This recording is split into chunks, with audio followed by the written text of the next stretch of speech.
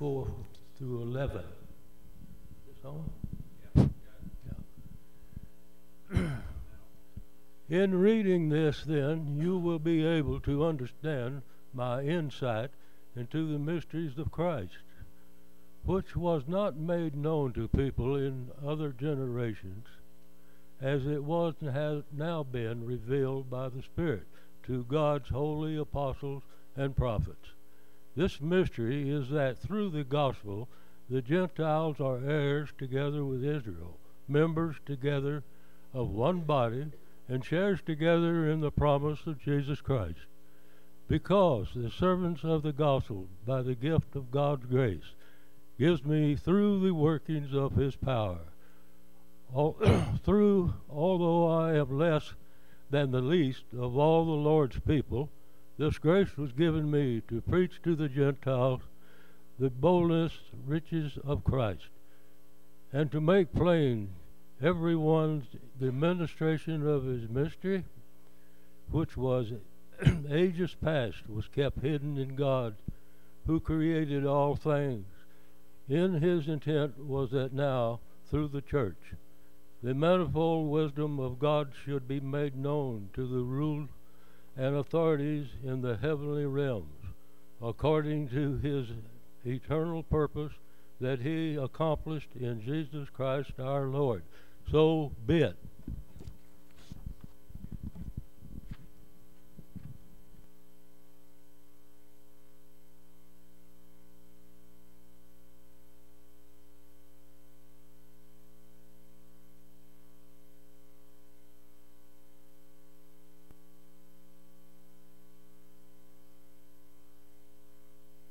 Than Merle normally likes, but he did good.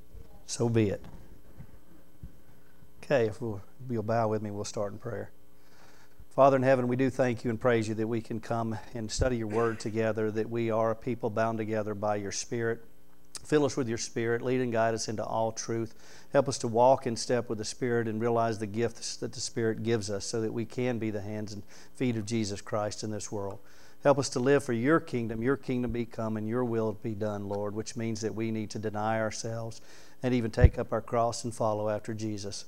We thank you so much for the promises that were in the Old Testament that were fulfilled with Christ Jesus, and all the promises that we have as your people, as your children, Lord, in the return of Jesus Christ, that we will spend eternity with you. And we just thank you and praise you. Help us to mature into people that are more like Christ each and every day so that the world sees Christ in us. We pray this in Jesus' name. Amen. I'm going to grab some drink because my throat's getting weak.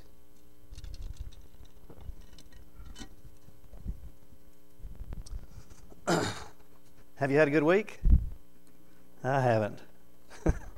I've had 4 babies with whatever this new flu is, and they just project out of every orifice in their body, and it smells horrible, and I smell just as bad as of yesterday. I hope I don't today, but if you smell something that you don't like, it's the kids still. Do you need me? No, I'm just making sure you get credit. Oh, and my wife has just been an angel through all this. She has been much more tired than I am, but it is something that you get up at 2 a.m. and by the time you get one changed and back in the bed, here's the other one standing in line. So, yeah, I know why you have babies when you're younger, because in your 50s is too old. Speaking of 50s, Hezekiah, we left off with him last week. He got 15 years more added to his life, but he still died at 54 years of age. I was thinking about that last night as I lay awake at 3 a.m. because I kind of wake up at 3 to 4 every morning with thoughts on my mind, and I have to start counting sheep or reading God's Word or something to go back to sleep, or I keep processing everything over and over. And I thought last night I would not even know Isabella and Ezekiel. Hezekiah died before I was that old. I would have never even saw them. He died young. All the scriptures talk about how he followed after David's ways and how the Lord blessed him in everything. And he was a good king, but I said last week that he didn't really sweep out everything and let the light be there. And I read from 2 Kings, and if you notice, then you read Isaiah chapter 39, and you read basically the same thing, because that's where we were in that story. So if you read this week, you should have read Isaiah chapters 39 through 55, and you should have read Mark chapters 10 through 13, verse 20. As I thought about this week what to preach on, I studied a lot more of the Scripture and everything, and I didn't really get an answer to this question, but I'll throw it out there to you. God gave Hezekiah 15 more years.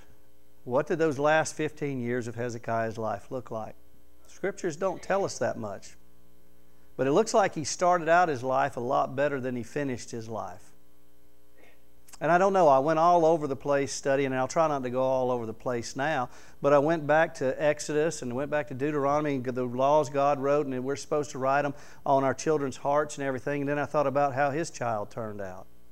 And I think about his promises that if we do that, that he will be faithful to generation after generation.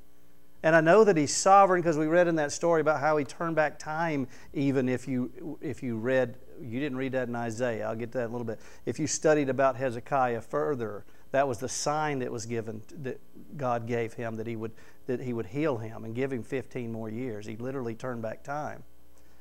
But I think about the sincerity, the heartfeltness that we have, the realization of why we live and breathe and move, that we belong to God, and that we are redeemed by the precious blood of His only Son.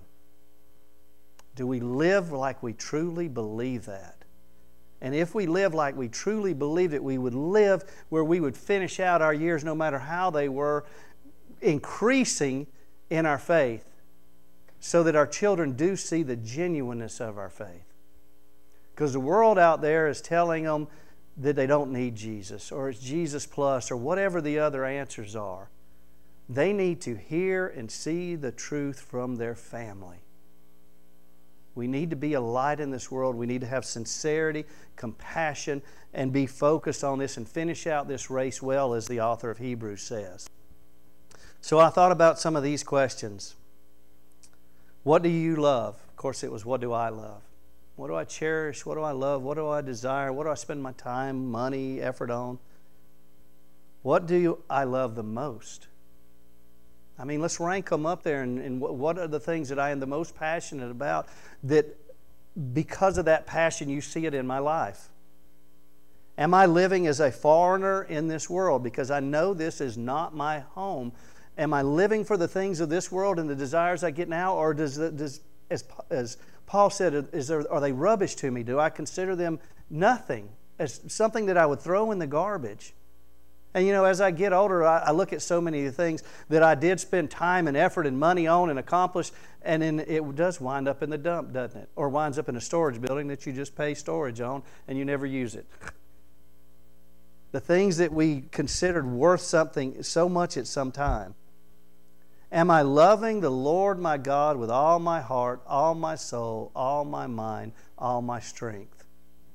And am I showing my love for others because it has to pour out of me that way, that I want equality, that I want justice, that I want the love of God shown to men so that all men may come to salvation through Jesus Christ?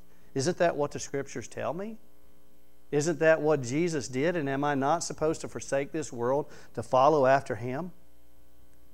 So is my witness and my life advancing the kingdom of heaven on earth or not? And that's the questions that I thought about as I read everything this week. And I'm going to read you some other scriptures this morning before we get into the scriptures that we read this week. And I did study some more, and maybe you're drawn to do that while you're reading and stuff too. And it was difficult between the different times of taking care of small children, but hey. And then, yeah, like I said, my stomach hadn't felt good in a couple of days, and the nauseous has been there, but God helped me through all this. So I'm going to start with 2 Kings chapter 20, where we did last week, where we left off. And I read you these scriptures from 2 Kings chapter 20, verses 15 to 17. The prophet asked, "What did they see in your palace?" "They saw everything in my palace," Hezekiah said. And so many times We think of everything in this world as me, myself, and I. Hezekiah said, there is nothing among my treasures that I did not show them. Am I proud of this? Am I bragging? How am I using this for God's glory? What gain is there in it? Am I giving God the credit because He's the giver of everything? Am I using what He's given me wisely so that I can bring about equality and justice, so that I can shepherd His people as He's shepherding me?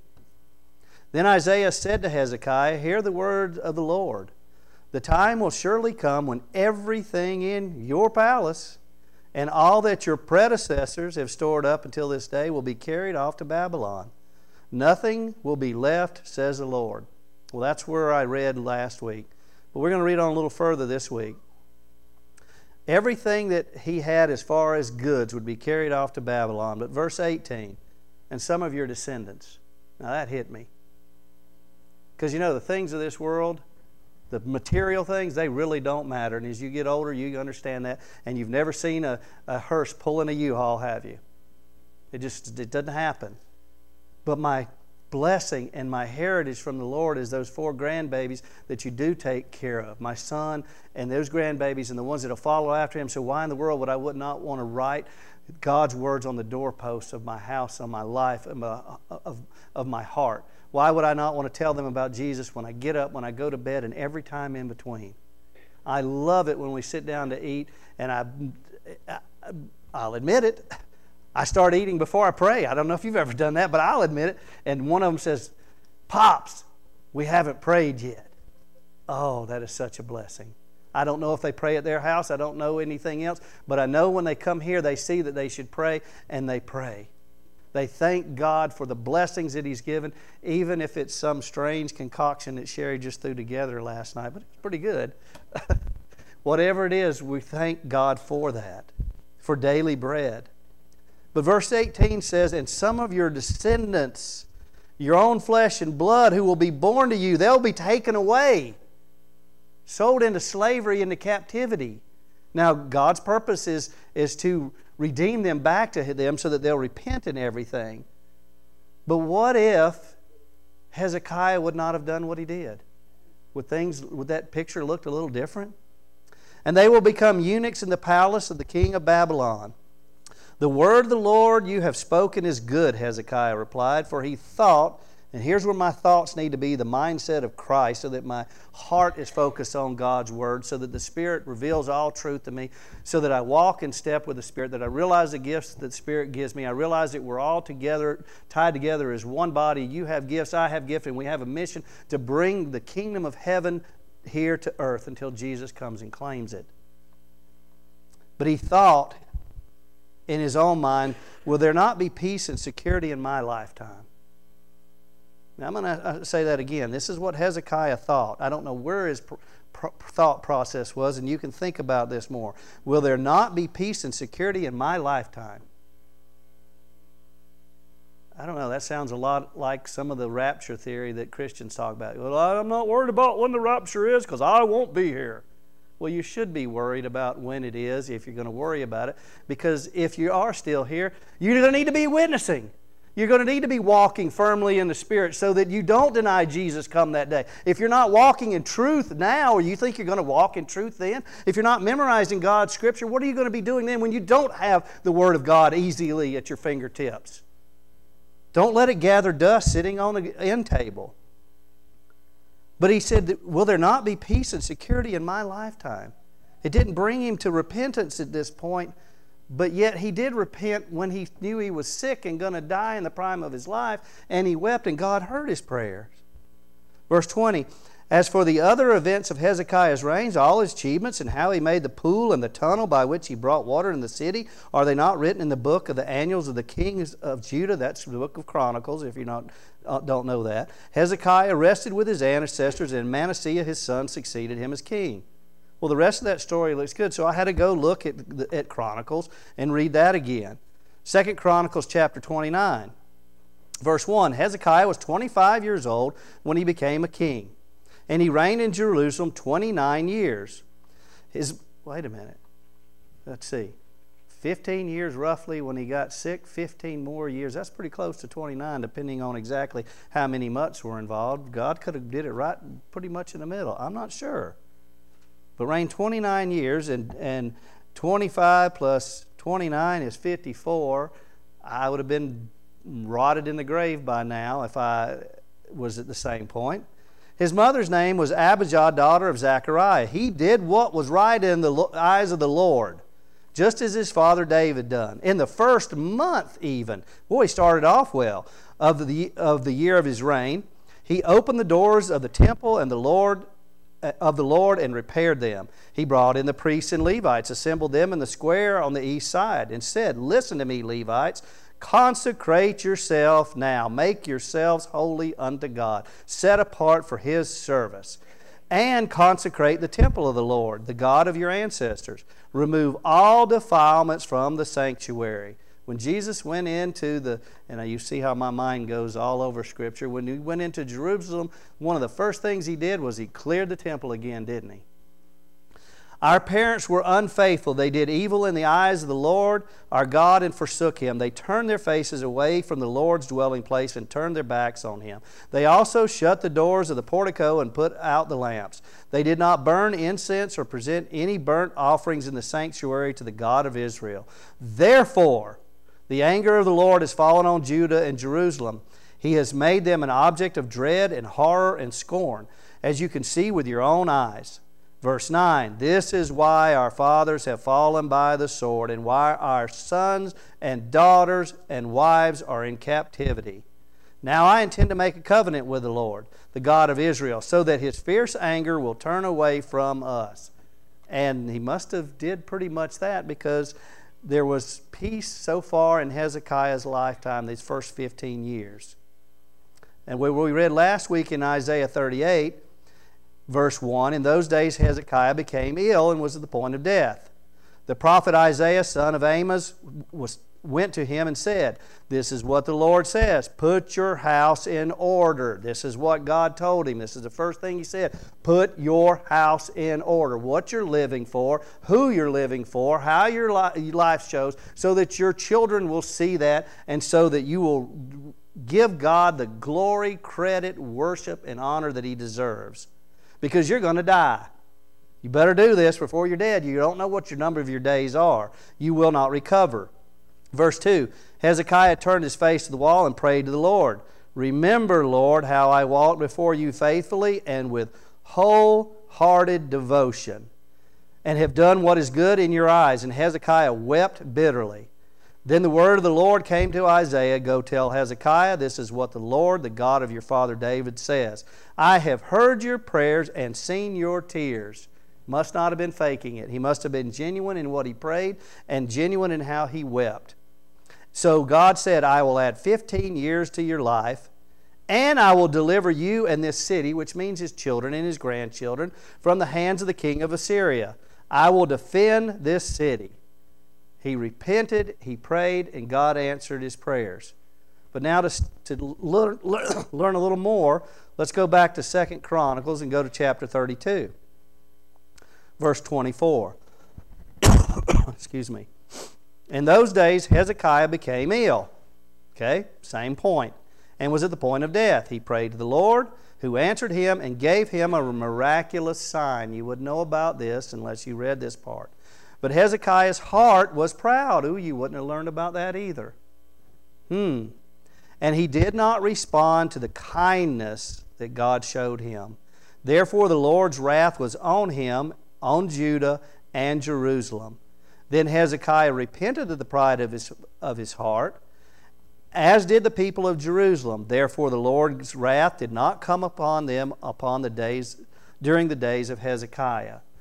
We see clearly here from 2 Chronicles that Hezekiah's heart was proud. That's why he showed the kings of this world his riches, his palace, his armies, instead of giving God credit and doing what he should do. Now I'm going to go back to 2 Kings chapter 20. Verse 6, "I will add 15 years to your life, and I will deliver you from the city, from the hand of the king of Assyria. I will defend this city for my sake and for the sake of my servant David. Then Isaiah said, prepare a poultice of figs. They did so and applied it to the boils, and he recovered. Hezekiah had asked Isaiah, what will be the sign? That the Lord will heal me, and that he will go to that I will go up to the temple of the Lord on the third day from now. Isaiah answered, this is the Lord's sign to you, that the Lord will do what he has promised. Shall the shadow go forth 10 steps, or shall it go back 10 steps? Now, we don't know exactly what that is, but let's just call it a sundial that tells time. As the shadow progresses, that's the day progresses. That's pretty easy to do, right? It would be difficult for the sun to just move like that and change that much. So Hezekiah said, it's a simple matter for the shadow to go forward 10 steps. Rather, have it go back 10 steps. Turn back time, right? Now, if God can turn back time, which if he can do any of the things that you know he's capable of doing, because he's capable of anything except lying and breaking his promise and not loving you and not preparing a place for you, then shouldn't we believe in him, trust in him, put our faith in him? Shouldn't we worship him? Verse 11, then the prophet Isaiah called on the Lord, and the Lord made the shadow go back 10 steps, as it had gone down the stairway of Ahaz. At the time, Merodach-Baladan, son of Baladan, king of Babylon, same king we have there, a little different name set, sent Hezekiah letters and gifts because he had heard of Hezekiah's illness. Verse 13, Hezekiah received the envoys and showed them all that was in the storehouses, the silver, the gold, the spices, and the fine olive oil, his armory, and everything found among his treasures. There was nothing in his palace or in all of his kingdom that Hezekiah did not show them. Now, you might not understand the pride in all these things in his heart unless you read all of the Scripture. 2 Chronicles chapter 32, verse 27. Hezekiah had great wealth and honor. He made treasuries for his silver and his gold, his precious stones, spices, shields, and all kinds of valuables. He also made buildings to store his harvest of grain, new wine, and olive oil. Now my thought process is all over the place, and I'm thinking of that rich fool that had built bigger barns for his grains that he had, and then yet tomorrow, or that very night, God required his life, didn't he? Boy, this story sounds so similar. But God gave him 15 more years. Would he use them wisely? And I told you I don't know the answer to that because Scripture doesn't give enough. But it looks like he started the 15 years really well. And it looks like the last 15 years he didn't do so much. But God kept his promise and there was peace and security in the land. And he made stalls for various kinds of cattle and pens for the flock. He built villages and acquired great number of flocks and herds. For God had given him great riches. Now I'm back to thinking of Joseph and why God gave him great riches so that he could provide for his people and everything. Then I think forward to Jesus' teachings to the Pharisees and says, you've tithed down to the least increment of your spices and everything, but you've neglected mercy and grace. Verse 30, it was Hezekiah who blocked the upper outlet of the Gihon spring and channeled the water down to the west side of the city of David. He succeeded in everything he took. Boy, it's easy to realize how pride could come before a fall, couldn't it? Verse 31, oh, there's a but. Complete opposite. But when envoys were sent by the rulers of Babylon to ask him about the miraculous sign, so time turned back not just in that area, but all over the world, kind of like the star in Bethlehem that was seen everywhere. Time was turned back, and they came to Hezekiah to say, is this your God's doing? And instead he showed him the riches of his palace. When the envoys from the rulers of Babylon came to ask him about the miraculous sign that had occurred, God left him to test him and know everything that was in his heart. Boy, now I stopped and thought there. What's in my heart? How much do I thank God for every breath that He's given me, let alone the things in my life? And what about my precious, the blessings and heritage He's given me in my offspring? Verse 32, the other events of Hezekiah's reign and his acts of devotion are written in the visions of the prophet Isaiah, son of Amoz, the book of Isaiah, and in the book of Kings of Judah of Israel, in 2 Kings, which we read. Verse 33.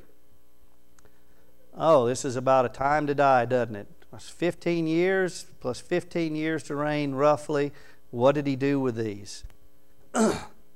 Who was he living for? Who was he serving? Whose kingdoms was he advancing?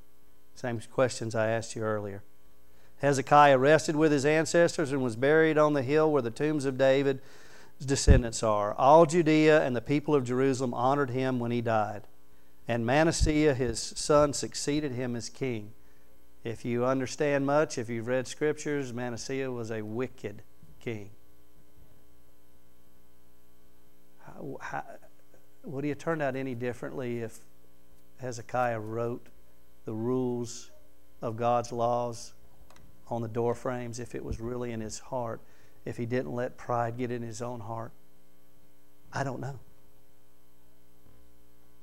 But I know that it says God tested him here and he failed because he showed him the riches of this world.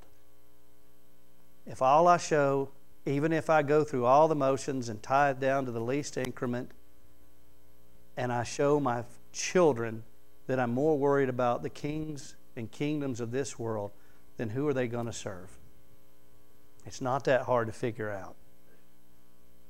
Legend, church legend has it that Manasseh was the one that actually sawed Isaiah in half. We don't know that for sure, but there's some indications that say that from Scripture. Isaiah chapter 39 then. Verse 8, the word of the Lord you have spoken to me is good, Hezekiah replied, for he thought, we're back to that again, there will be peace and security in my lifetime. I don't know what that means. But I've got to think from a worldly mindset and from a prideful heart that at least when the rapture comes, I'll be taken away. I won't have to worry about it. They'll be good in my lifetime. But what about the blessings and heritage the Lord has given you in your children's lifetimes, in your grandchildren's lifetimes, in your great-grandchildren's lifetimes? Exodus says that God will be faithful to 1,000 generations of those who love Him. What do you love, or who do you love, is a better question.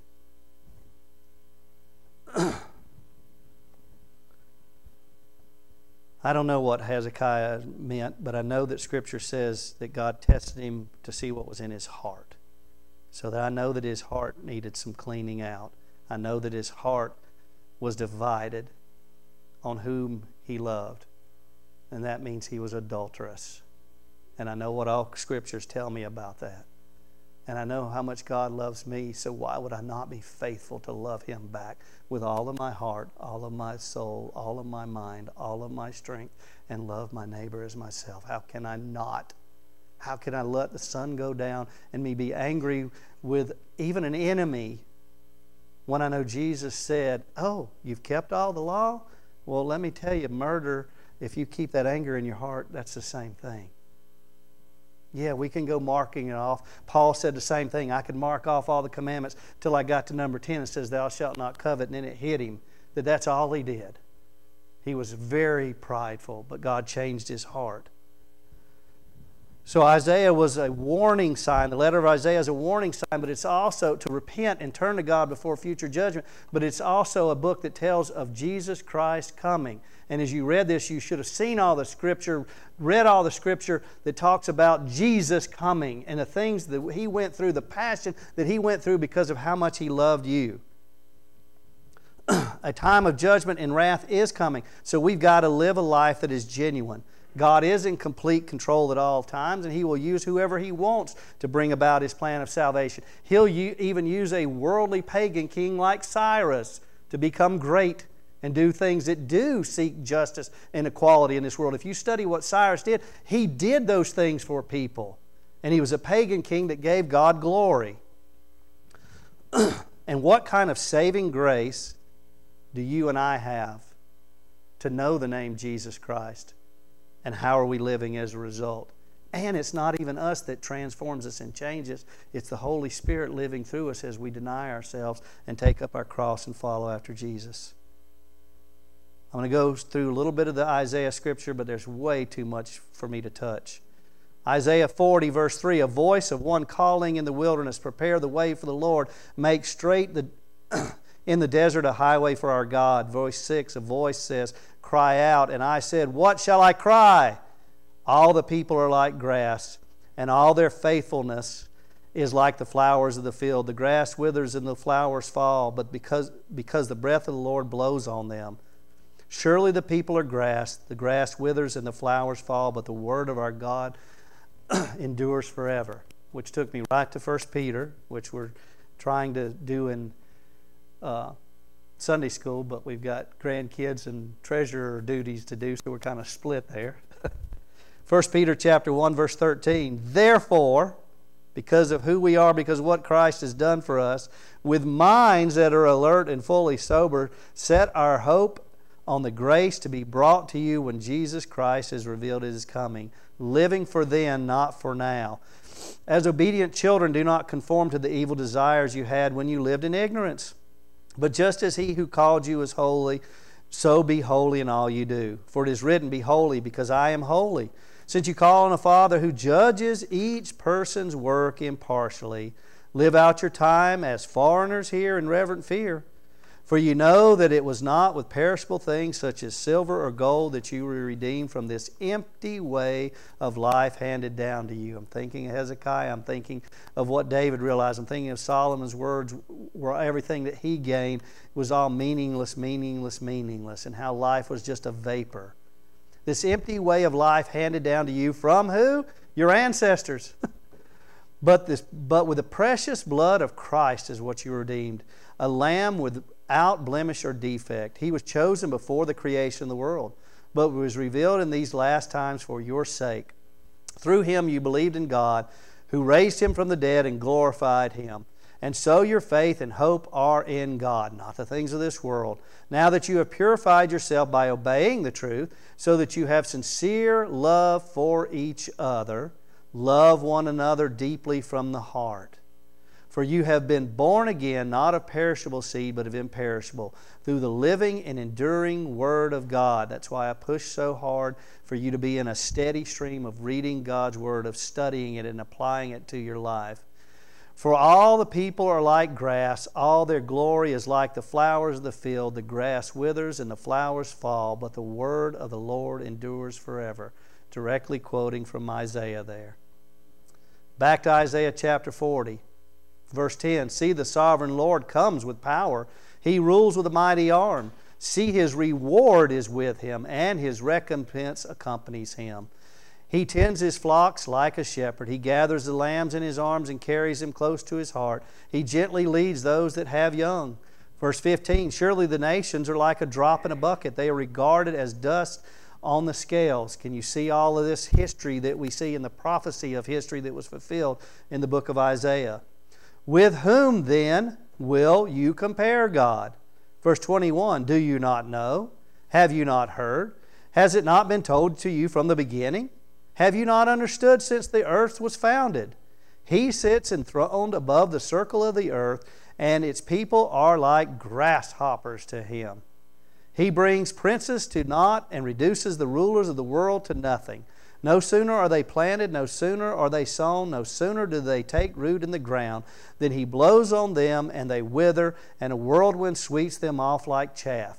How did Hezekiah spend his final 15 years? Verse 29, He gives strength to the weary and increases the power of the weak. Even youths grow tired and weary, and young men stumble and fall, but those who hope in the Lord will renew their strength. They will soar on wings like eagles. They will run and not grow weary. They will walk and not faint. So why in the world would we not put our faith and hope and trust in Jesus Christ and in nothing else? So how great is your God to you? How big is your sin debt that you can't pay? So then how amazing is your salvation? Is it amazing enough that you cry it out to anyone and everyone you can tell about it, and you live your life the way that you show it? So are you loving Him with everything that you have and loving others to bring about equality and justice, to bring His will and His kingdom to earth? Isaiah chapter 41 to 44 tell of Jesus and what our response to Him should be like. Isaiah 45 through 47 prophesy a couple hundred years in the future of this anointed, and the word anointed is there in Scripture. Only place you're going to find it for a pagan king, Cyrus the Great, to destroy Babylon, to destroy her false gods, to profess the God of Israel, to rule the world with justice, and to restore Israel as a nation, and to restore the temple. That's the things that God did through a pagan king, His anointed one. Isaiah 48, yet most of God's children still won't surrender their hearts and won't be a light to the world. Chapters 49 to 54, still God is faithful, and there are so many prophecies about Jesus. As you read them, you read prophecy after prophecy there, a lot of that are repeated in the New Testament, and what you saw in the Passion of Jesus. So do you understand? Have you not heard? Do you believe? Will you believe and put your faith and hope and trust in Jesus Christ? And then if you do that, will you choose to follow Him? Because that's the next step. You can say you have all the faith, the hope, and trust in the world, but if you do, then you will deny yourself. You'll deny the things of this world. You will follow after Jesus, which means that you'll joyfully go through and suffer in this world to bring someone to Jesus Christ. Isaiah chapter 55 starts out this way. Come, all who are thirsty, come to the waters. And you who have no money, come, buy and eat. Come buy wine and milk without money and without cost. You don't need all these treasuries of your own in your own kingdom, do you? Because they're worthless in the kingdom of heaven. Why spend money on what is not bread then? And why labor on what does not satisfy? Listen to me and eat what is good. You will delight in the riches of fare. Give ear and come to me. Listen that you may live. I will make an everlasting covenant with you, my faithful love promised to David. Verse 6, seek the Lord while He may be found. Call on Him while He is near. Let the wicked forsake their ways and the unrighteous their thoughts. Let them turn to God, and He will have mercy on them. And to our God, for He will freely pardon. For my thoughts are not your thoughts, neither are my ways your ways. We'll finish up the book of Isaiah this week. You will see time and time again that God is in control of every single situation, and you are not. That the things that He gives are blessings to you so that you can bless others, especially His love, His mercy, His grace that comes through Christ Jesus. You should be abounding with those, because those things are true riches. Mark chapter 10.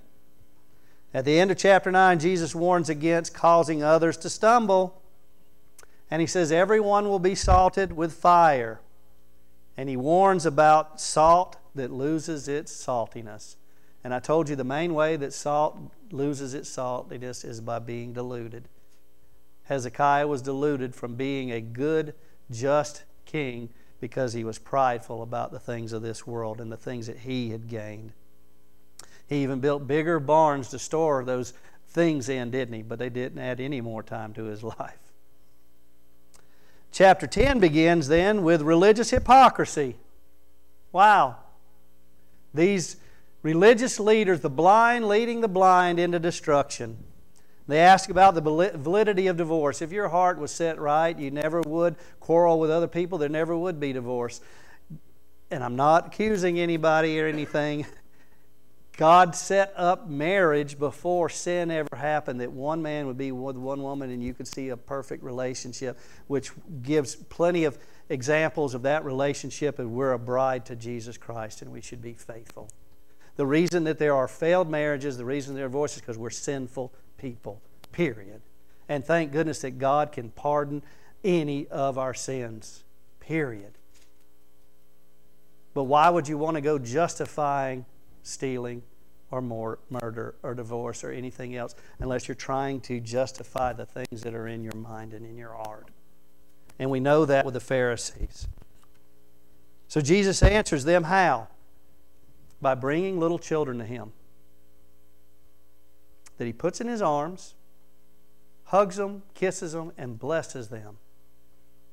And He says, don't suffer the little children not to come unto me, and the kingdom of heaven belongs to such as these. To have childlike faith. Papa, pick me up, carry me, provide for me, love for me. I trust in you. You can give me everything. Do you have that kind of faith in Jesus? Or do you trust in other things? And Jesus even says in verse 14, the kingdom of God belongs to such of these. And then He says after that, truly, truly, or truly I tell you, or verily, verily, verily, which means listen up. Okay? Anyone who will not receive the kingdom of God like a little child will struggle. No. Will never enter into the kingdom of God. There will be weeping and gnashing of teeth when many people think they will enter in and they won't. Even those who did mighty miracles in the name of Jesus. This should be a wake-up call. What should this mean to me as a believer? Well, verse 17, right after that, as Jesus started on His way, a man ran up to Him and fell on his knees before Him. Good teacher, he asked, what must I do to inherit eternal life? We read from 2 Kings, 2 Chronicles, and Isaiah to kind of get a grasp of Hezekiah's story and his life story. And his 54 years, which is not that much, and he would have only had, however many, would subtract 15, my mind's not there. You can do the math. If God wouldn't have given him the additional time. And you don't have a clue how many days you have or how many additional days God's going to give you. So, if we read this story, this true event, it's not a parable or anything, we'd have to look at the Gospel of Matthew and Luke also, because it's found in 3 different stories, 3 different Gospels. If you do that, you'll get a little more insight. You'll find out that this man was a rich ruler.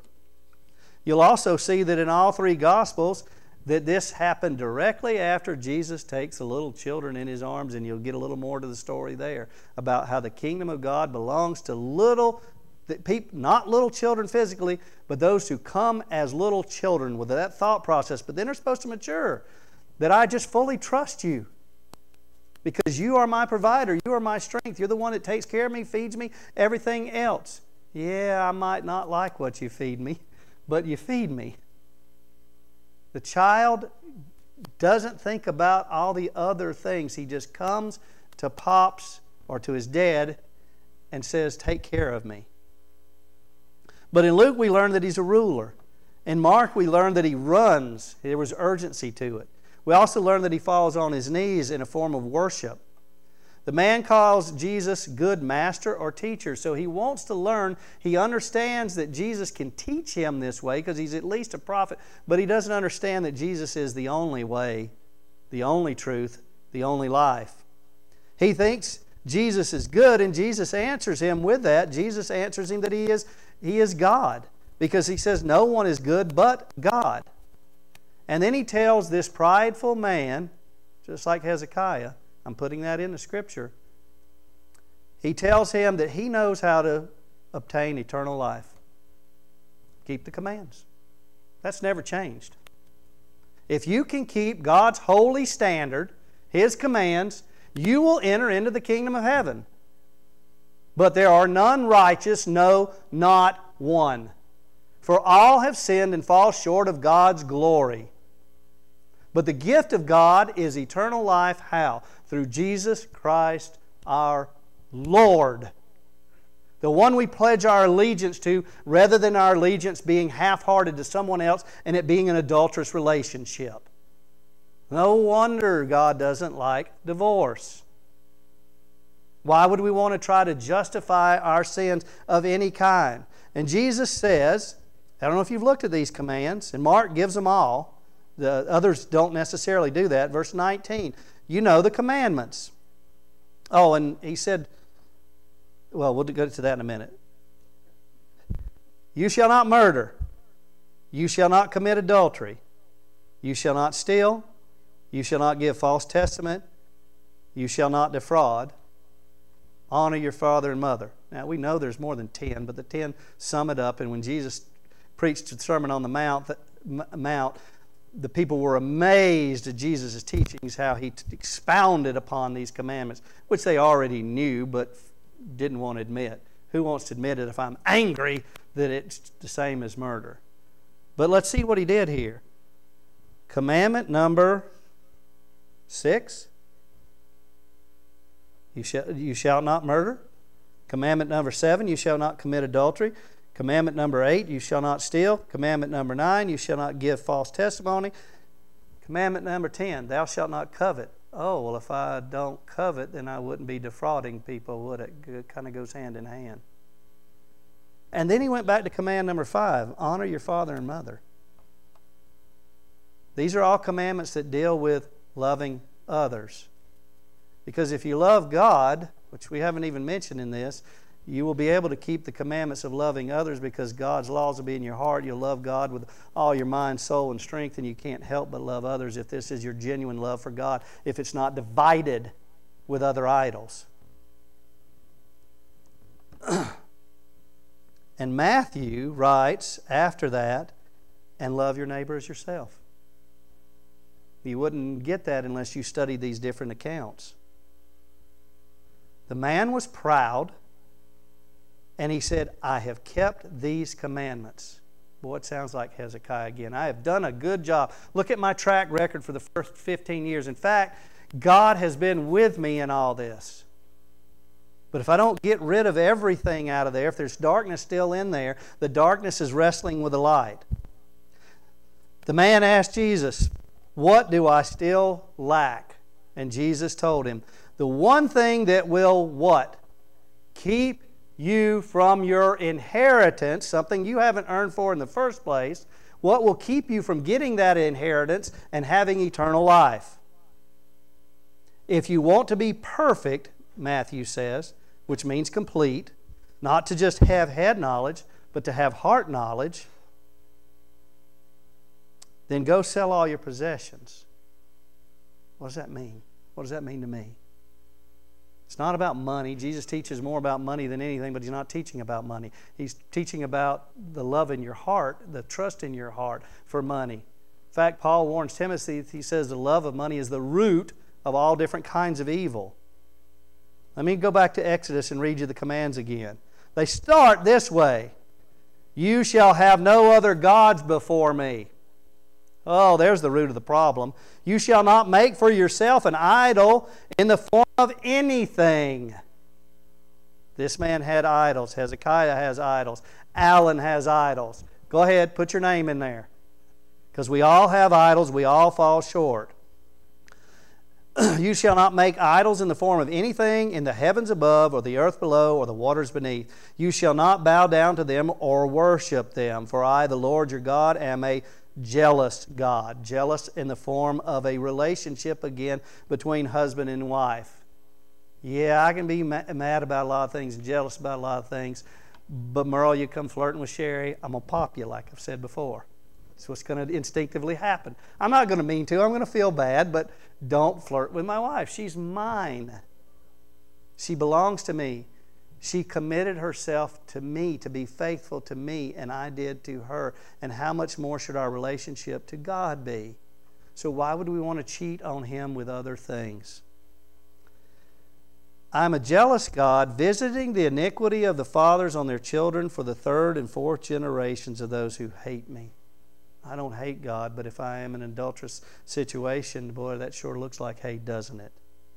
But God also says, showing love and devotion for 1,000 generations to those who love me and keep my commands. Two things, keep my commands and love me.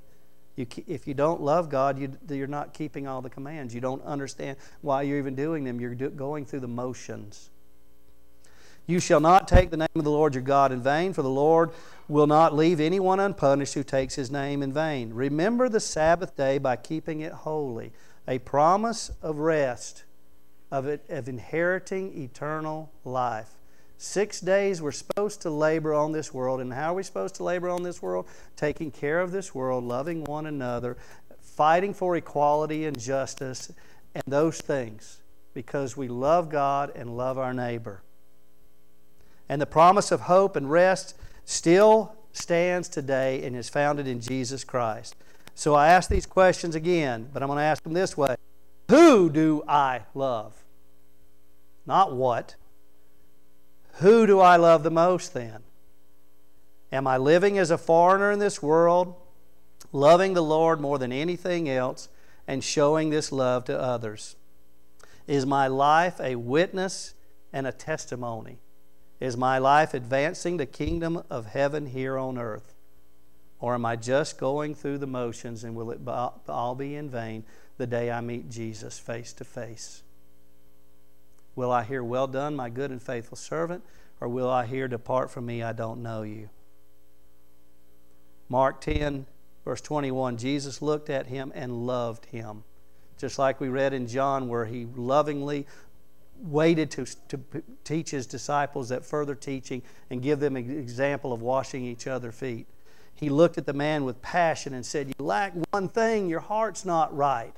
If you go and get rid of all these idols in your life, they won't be fighting for your devotion for God.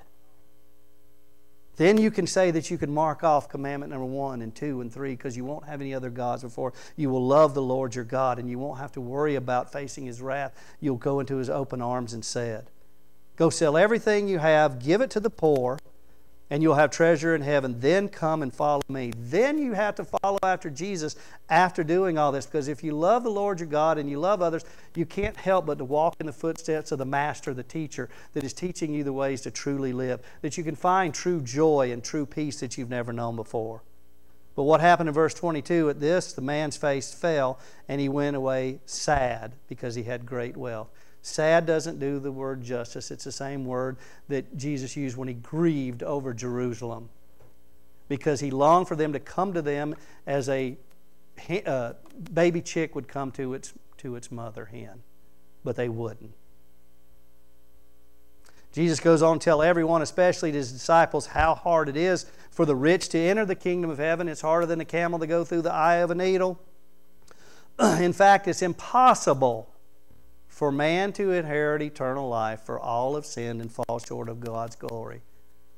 But it's not impossible for God. That's why He sent His one and only Son to die for you, if you'll just put your faith and trust in Him. The disciples still don't get it, so they ask about being greatest in this world. And Jesus tells them how. That's what's really amazing. If you understand all this, you get this whole picture, and you're not living for this world anymore, and you love God and you love others, then become the least of these. Don't let the riches and the lies and the deceit of this world cause you to build treasures here on earth, because you're building them on sand. And if you don't watch it, one day the flood will come. So is your foundation built on Jesus Christ and nothing else? That took me to the scriptures in Ephesians chapter 3. Verse 4 said, in reading this, so this may have a lot more light in the scripture now, you are able to understand my insight into the mystery of Christ, the things that weren't known before about Jesus Christ, the one, which was not made known to people of other generations as it had been revealed by the Spirit of God's holy people and apostles. This mystery is that through the gospel the Gentiles are heirs together with Israel. Wow, God's grace and love is so great. His plan of salvation is so awesome. Who can understand the ways of our Lord? Members together of one body and sharers together in the promise that comes in Jesus Christ. So I became a servant of the gospel by the gift of God's grace given me through the working of His power. You see how Paul lived before and how he lives now, and how he considers everything garbage compared to the knowledge of knowing Jesus Christ. Although I am less than the least of the Lord's people, this grace was given to me, this grace to preach to the Gentiles the boundless riches of Jesus Christ, true riches, and to make plain to everyone the administration of this mystery, for which for ages past has been kept hidden in God, who created all things. His intent was that now through the church, the manifold wisdom of God should be made known to the rulers and authorities in heavenly realms, according to His eternal purpose that is accomplished in Christ Jesus our Lord. Does that scripture make a little more sense now? Is your life grounded in Jesus Christ? Is He all that matters to you? Is He your King that you've truly pledged your allegiance to? If He is, then are you loving and living and serving the King of the kingdom of heaven, the kingdom of God, the King of all kings and Lord of all lords? Or are you still wrestling with the things of this world? The things we don't like to call idols, but it's pretty clear that Scripture calls them idols. Father in heaven, we thank You and praise You for Your Word. We thank You that You write Your words on our heart when we become saved. We thank You for the Spirit that indwells us and guides and leads us in all truth. We thank You for the work of Jesus Christ while He was here on earth, that He did not consider equality with You something to be gained, but instead became less than the least of these and laid down His life. And He went silent before His accusers when He could have called in a legion of angels to take Him away. But He died because of Your love and His love for us, that we might know Your unfailing, unfathomable, unexplainable love. And that we don't need to know the words to say, to tell others. We just need to love You in our hearts and love others, and the Holy Spirit will give us the words to say, whether they're witnessing to our neighbor across the street or standing up before the judges and kings of this world facing martyrdom. Father, we thank You for the opportunity and freedom that we have now to proclaim Your word. We thank You and praise You for all of this. In the name of Jesus Christ we pray. Amen.